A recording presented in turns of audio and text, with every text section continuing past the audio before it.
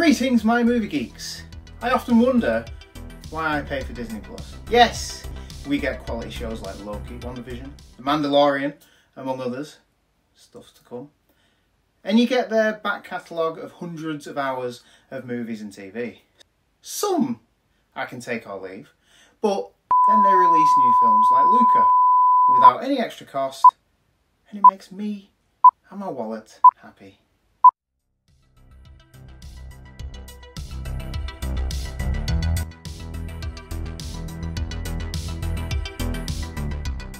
Please like, share, subscribe and ring that bell to be notified every time we release a video.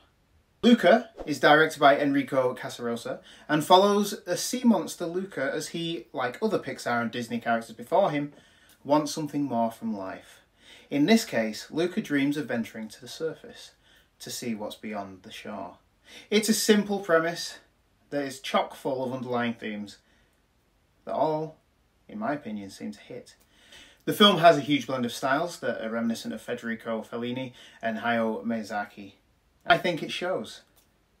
There's a calmness that comes with the setting.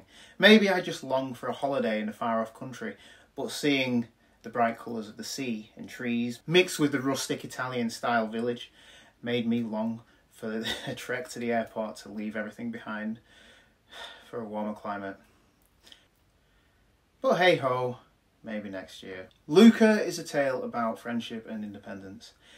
Luca goes against his family to see what's beyond the shore and meets Alberto, and their friendship is solely based on getting their hands on a Vespa.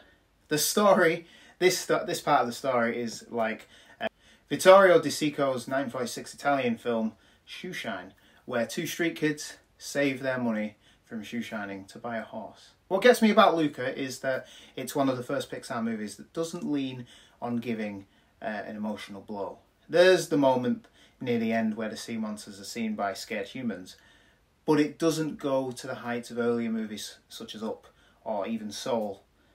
You can watch my review here.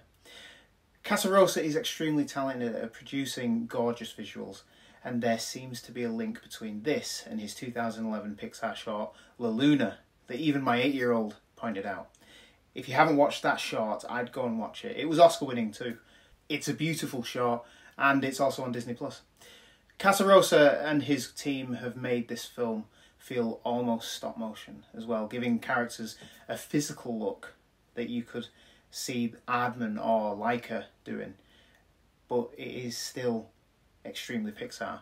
When watching films like this, I like to use kids as a kind of test to see whether a film predominantly made for kids is good, and the consensus is they enjoyed it thoroughly.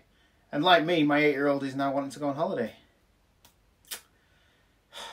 Maybe next year. I thoroughly enjoyed this film.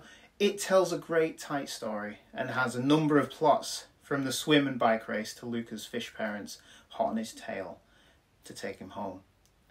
It doesn't meander, making Luca an enjoyable and fairly quick film. That it also happily leaves its mark on you. I am surprised that Disney didn't put this behind a paywall, but I'd guess it's probably because they've seen the results of when they put Soul on at Christmas. I'm going to give Luca a 4 out of 5, making it a good movie. I'd go and watch it. I don't want to spoil it too much. And I'd like to know what you thought of it when you've seen it, if you've seen it. Let me know in the comments, and remember, please like, share, subscribe, and ring that bell to be notified every time we release a video. Thanks for watching.